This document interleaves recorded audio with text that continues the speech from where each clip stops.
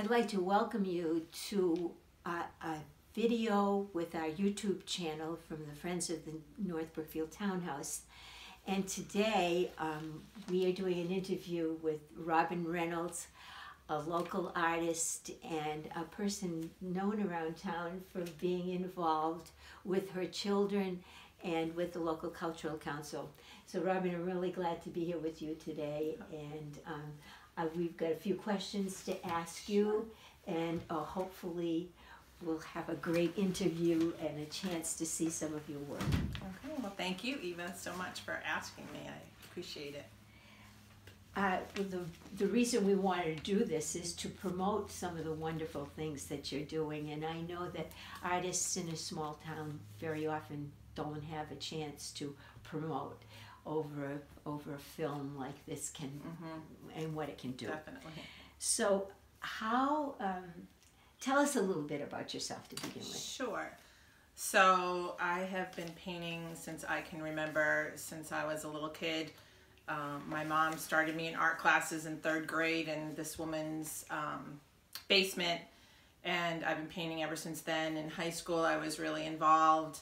I went to a really large high school, Brookfield High, and started painting, and decided not to go to art school at that point, but to go to a more traditional school, and went to Kobe College and was an art and economics major. Always doing studio art, but always fearful of really not being able to make it as an artist, so I kind of had that fallback, although I did not really enjoy economics. So I kind of pushed forward and realized sooner or later that I really did just want to pursue art, and decided to that I didn't have enough background as a painter to get into graduate school, which was my ultimate goal at that point. So I went back to Mass Art and got to just take art classes, which was awesome. And I really got to experiment more at Mass Art, and was using everything from metal wire to nails, and started doing sculpture actually instead of painting, even though I was a painting major, and was using hay, reeds, rope, and dirt, and was making these big constructions. They were like 6 feet tall, and they were great, and I thought that's, you know, what I was going to continue to do.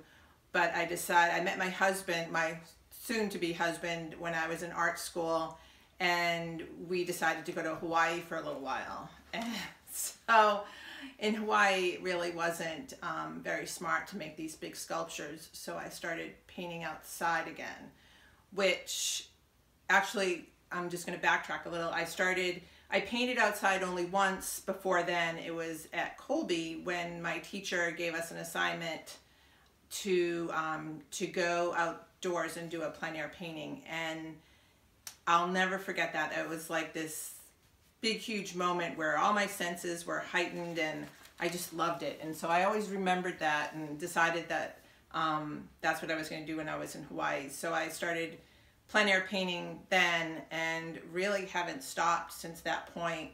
I ended up going to grad school finally, and I went to Savannah College of Art and Design, where I got to paint outside all year round, which was a huge plus, and started painting at this wildlife refuge, which was so beautiful.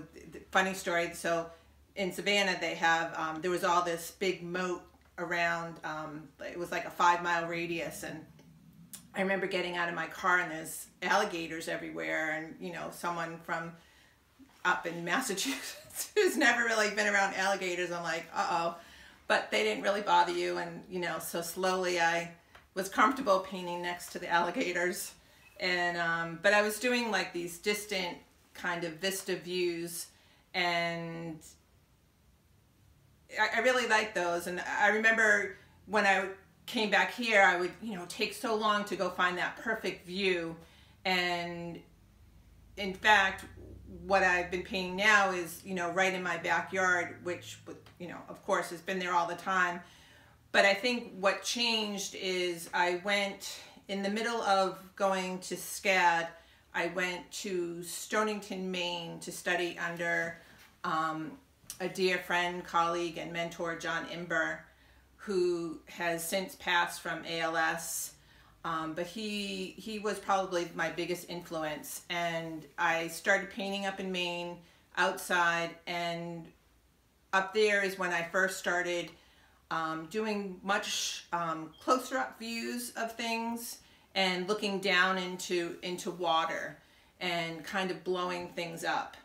And I've kind of kept to that same thought process to this day. I blow things up and kind of look around and do either look down or look through things. So that was really impactful. And then I ended up, after grad school, moving out to North Brookfield, started raising a family, and my art career kind of slowed a little bit because I had 3 children. But I always continued painting, even if it was just a couple days a week. I had daycare, thank goodness, and I continued to paint. And now my kids are pretty self-sufficient and grown, and so it's kind of come full circle. And now I paint outside in my backyard, in my garden, and really, I mean, my whole goal every day is how much time can I paint. So, well, you know, as you're telling this story, I look around the room that we're in right now, and I see examples of this wonderful view, of a unique view of nature and the things that are wild and wonderful. And I just, it's so exciting to me. I remember coming into this room a long time ago when we were teaching your children to do music, and I would say, there's so much color, there's so many ideas. How does she see what she sees? So I think that's the most impressive part of what you do. I also know that you do a lot of shows too, or I get invitations to go to different places. Can you tell us a little bit about what you're doing professionally? Yeah. So once I finished graduate school, I was lucky enough to start showing pretty quickly. I have a gallery in Boston called Soprafina Gallery. It's in the SoWa district on Harrison Ave, and I've been showing there for almost 20 years. And then I also have a gallery in Stonington, Maine, who shows my work, G. Watson Gallery. And last year I started with another gallery up in Maine, Cynthia Winning's gallery in Blue Hill, Maine, which is a really wonderful gallery space. She shows some great painters, and so I think that was a really good fit. She kind of kept pushing for me, and I had other obligations, but I'm so glad that I started showing with her. And I'm very involved with Arts Worcester, which is a great organization and space. They finally got a new space a couple years ago on I can't think of the name of the street in downtown Worcester. This beautiful space, and I was lucky enough to have a one-person show there 2 years ago when the space first opened. But they do some fabulous shows and some workshops, and really great if you've never been involved and want to. It's wonderful. And right now I'm also involved in what's called Crit Lab, which is a kind of like an extended graduate level critique workshop that meets once every month, twice a month actually, for 5 months. And this woman, Patricia Miranda, leads that out of New York. It's virtual right now, but hopefully we'll meet in person, and that offers opportunities to show as well. I'm in a show right now at Map Space, which is in New York, a show called Intimacies. And actually in the future, I just found out that I'm going to be in a 2-person show with another local wonderful artist named Emily Sandagata at Worcester Center for Crafts in February. So I have a lot of stuff going on right now. Well, I'm really excited to hear about all of these wonderful opportunities you're getting, because I forgot two more things that I really want to mention. Actually, another thing, I'm in Juniper Rag magazine, just brag here. But this woman, two women, Payal and Michelle May, started this great magazine. It's international, artists from all over. They are out of Paxton though, and have started this beautiful magazine. And I am in it for the second time, and so that is it's beautifully laid out, and yeah. So how can we find this magazine? Where would it be available? So it's available in some places in downtown Worcester, in like the bookshop. I can't remember the name of the bookshop.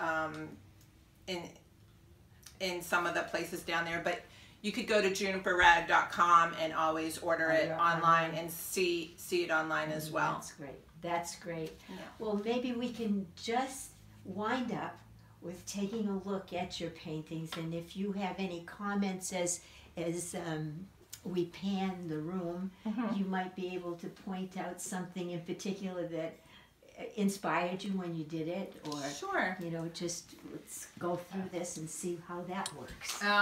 So most of the paintings are done in my backyard. Like I said, they're close-up views. I kind of hone in on one thing, but my eye might move around because they're painted in the course of 3 to 5 sittings, so things kind of die, and so my eye might wander, or the painting might need something that's not necessarily there.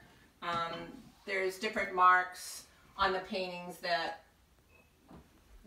because I can do whatever I want to the painting, so I kind of embellish where I want, and, to make it about the painting more than what's in front of me. So now, when you do this, is this considered like abstract painting? Is one name, but what would you, is there a way to categorize this? I always say my work is kind of a juxtaposition between abstract and representation.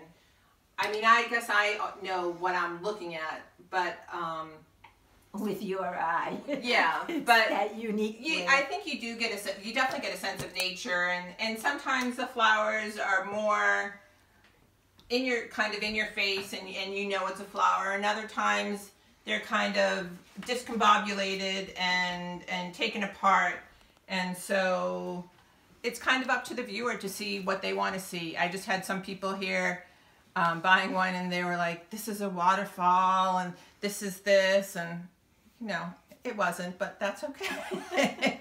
I like when people see, it's all about what you want to bring to the painting, and that's what I enjoy. So now, do you sometimes have people who come in and ask you for a specific kind of painting with particular color?